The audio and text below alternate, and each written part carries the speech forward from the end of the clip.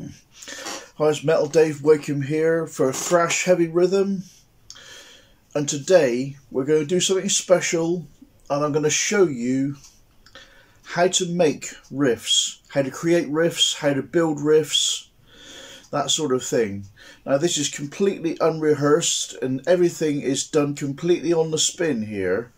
So what I'm going to do right now is I'm going to start right from scratch, right from a pencil line, and then construct it as I go. Now this is one part in a series that I intend to do dedicated towards songwriting, and this can help with any genre, especially thrash metal, as that's what we're talking about.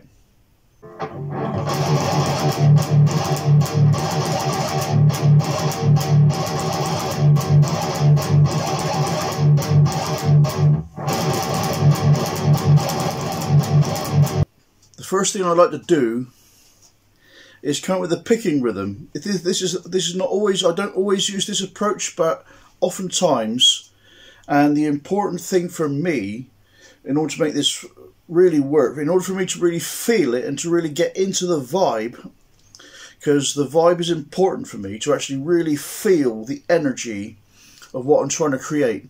Okay, so I like a nice heavy sound. Then I start with a picking rhythm, so it's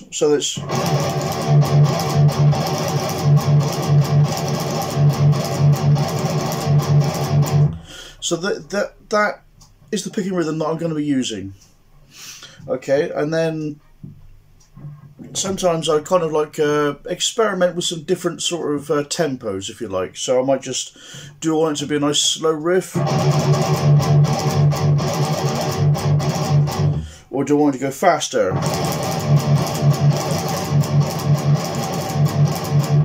or do I want to do it in between them two?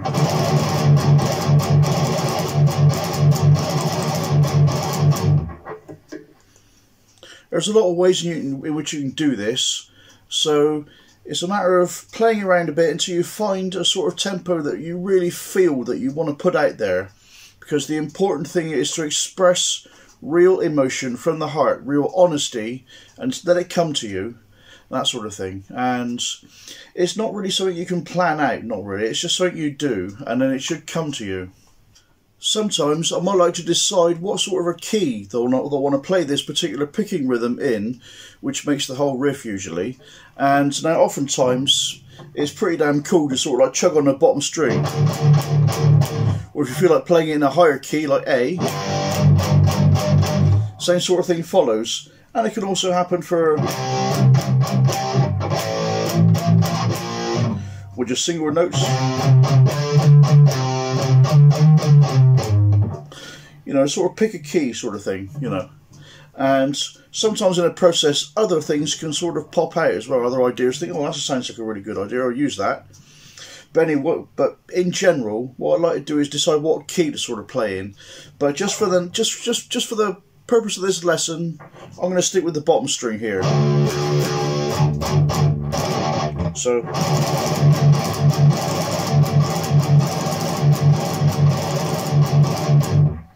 what usually helps me to actually create the riff even further and to start building on it is to take the picking rhythm, like this one here, and normally I like to record that and play that for as long as I possibly can, you know, repeat it loads and loads of times, and then I can listen back to it, just that ordinary bog standard picking rhythm, and then it allows me to actually grasp the actual vibe of what's actually coming out of that riff. And then I'll be able to decide, well, it needs something else, and that is where I start to build on it. And as the process of this video has developed, what I've got next is, on top of the picking rhythm, I've now got a chord. Now what I'm actually working on is somewhere in the F position. Now sometimes other chord voicings might sound good, you can do this.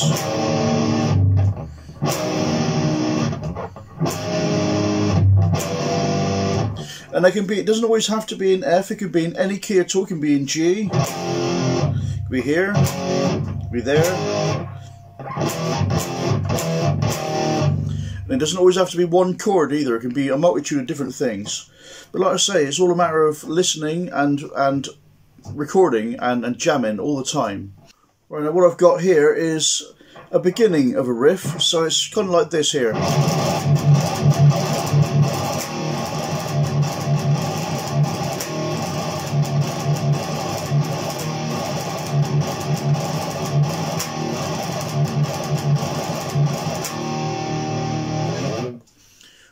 All based around the picking rhythm that I selected.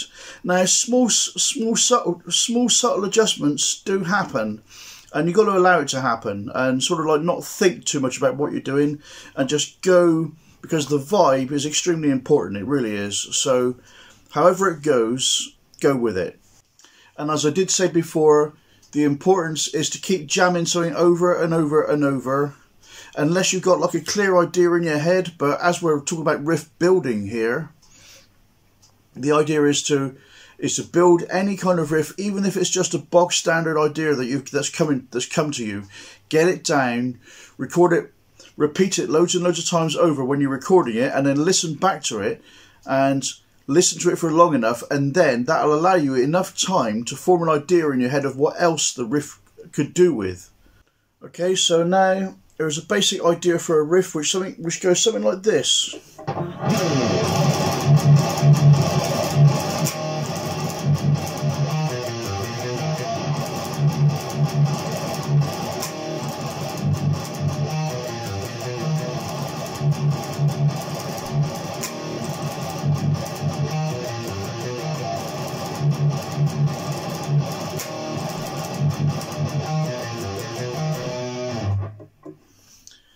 Now, different variations can be done on the actual riff, but the idea is to, whatever ideas that you collect together, is get them down and, like I say, repeat them over and over and over while you're recording them, and listen back to the entire thing. If it takes 5 minutes long, 10 minutes long, whatever, listen to the entire thing, then you'll get an idea into your head to think, well, I could change that bit, I could chop that bit up, I could do, you could make adjustments and arrangements where you think needs it. Now, varying subtle nuances and different degrees of technicality can actually affect the dexterity of your playing, thus it can determine the speed and tempo that you end up playing the riff at. And this is going to work out differently for different people and for different ways you're going to play the riff. It can change it can change all the time. But anyway, this is where you got to, now when you're building a riff, when you're adding a new technique at any given time, it's always a good idea to slow yourself down, slow down how you're playing the riff in order to actually incorporate the new technique, so you don't keep making mistakes all the time. And of course, this can be a difficult process, but sometimes it can be easier the slower you do things. And then you can please yourself about how fast you want to play it.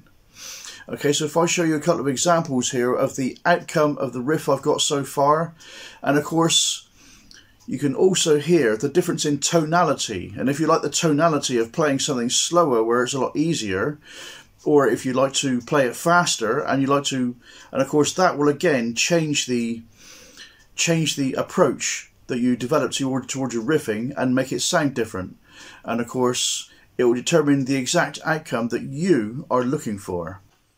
Okay, on to the slower version of the riff that we have so far, and I'll use this particular approach because I think it sounds better.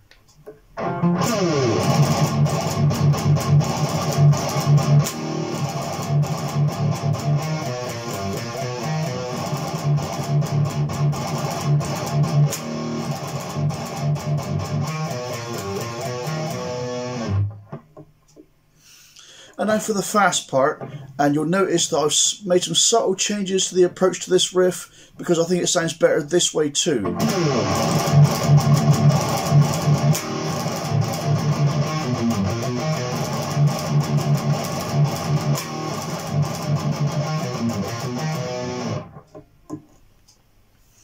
Either way, you've got to use your ears and decide for yourself exactly how you want the riff to sound like, according to how you feel inside and what you want to express and what you want to say, conveying the kind of message and vibe you want to put across to your audience. Now this video is just the beginning. It's just a guide in order to get you started on riff writing. Now the process can be as difficult or as easy or as complicated or as technical or whatever outcome. It's up to you how you make it at the end of the day. And there's a million more ideas I could come up with, and I could make this riff sound completely different if I really wanted to. But as I wanted to keep this video at a certain length of time, I decided not to go that far. But the most important thing when you're writing a riff is it comes from the heart. You play from inside, and you don't think too much. You just jam and you enjoy yourself. And like I say, it's all about repetition of a certain rhythm. You can start with a picking rhythm, you can start with a chord, you can start with a scale, you can start with a single note melody, you can start with whatever you want. As long as you start with, if you do it in stages and build up, unless you have a particular riff in your head already, which the chances are it probably sounds like somebody you've listened to, but at the same time you can always change that as well, because there are no rules, there are no limits anywhere. Okay, so the important thing is you make a riff that you believe it rocks and it makes you feel something. It's extremely important that you feel it. You feel it deep inside you and you enjoy it. You really get off on it when you're playing it. And also another important factor is when you're playing in a band, that all the other guys feel it the same way as you do.